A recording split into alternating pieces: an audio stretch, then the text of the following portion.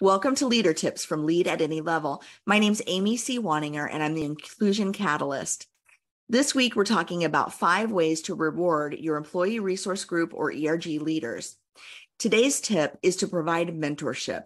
Maybe you have an executive sponsor who is helping to guide the ERG. Maybe they can be a mentor or help find another executive mentor for your ERG leaders. Maybe you have a formal mentorship program in place through Engage Mentoring or some company like that you are actually, enrolling people into a mentorship subscription service.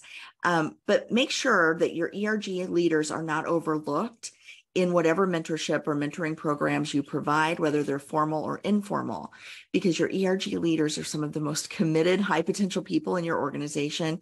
You want to make sure they have access to the relationships. They're going to help them grow professionally so they can continue to lead your organization into the future.